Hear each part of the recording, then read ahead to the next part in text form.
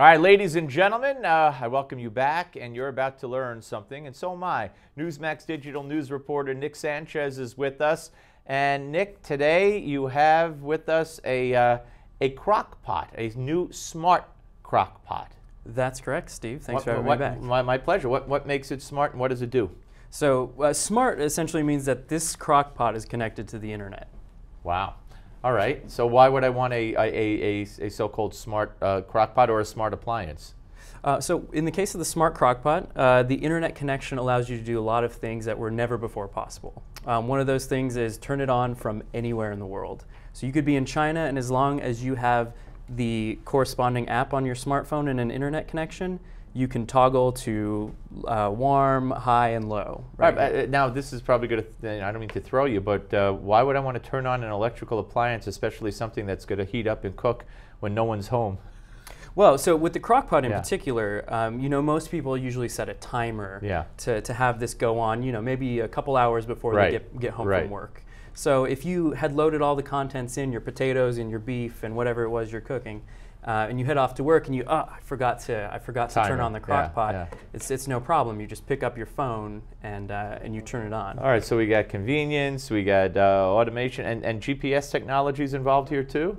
Right, so with this Crock-Pot you don't have any GPS crossover right now, but with smart devices in general, the ultimate goal for the smart connected home is for you to be driving home and your cell phone to sense when you're 1 or 2 miles away, to turn on all the lights in the house, adjust the thermostat, turn on dinner, and basically have you walk into a living, breathing home. And the smartphone would sense this? Yes, so yeah, the GPS in your phone would tell the home system how close you are. How close you are. That is amazing. Home. All right, you're gonna demonstrate how this thing turns on with your phone here? So we're gonna fire up the app here. So Firing it up. By the way, ladies and gentlemen, no food. I don't even get food out of this. There's nothing in the pot. I'm sorry. You know, my pot is empty. I looked for a rubber chicken over the weekend, and I couldn't find it. All right, let's try to do it. So here we have it here. Okay. So it's just like the Crock-Pot itself. It has a single button on the display, and then you open up the app. Right. And then from there you can toggle again to low, medium, high. Right. And you can also set a timer, and you can, you know, it's a Crock-Pot. Yeah. So you do all the basic functionality, but it's from the phone. And you're turning it on right now, as we could see. Toggling around and pressing it, and very interesting. So is it gonna light up or something, or? So yeah, I think it's there we go. This should be there it is. It's just sort of the LED light come on top. All right. So that is amazing. What now? There's got to be drawbacks of some sort, right? I mean, no, yes. I know you're always worried about hackers. Well, hacking my Crock-Pot, that would be my biggest concern. All day I'd be out saying my Crock-Pot's gonna get hacked. Yeah, exactly. You don't want to have that worry on your head. So actually, the reason I brought on the Crock-Pot instead of another home device is because I think this is a great beginner device for people who are interested in being able to control their home from their cell phone. Right. Who are interested in these benefits. You know, they also this app can also run a smart Mr. Coffee home brewer. They also have a space heater.